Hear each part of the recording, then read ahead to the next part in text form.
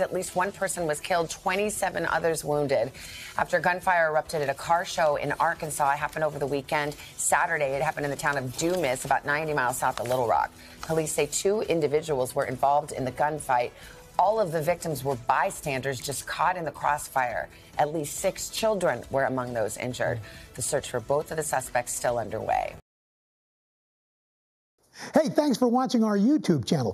Find your favorite recipes, celebrity interviews, uplifting stories, shop our favorite deals, and so much more with the Today app. Download it now.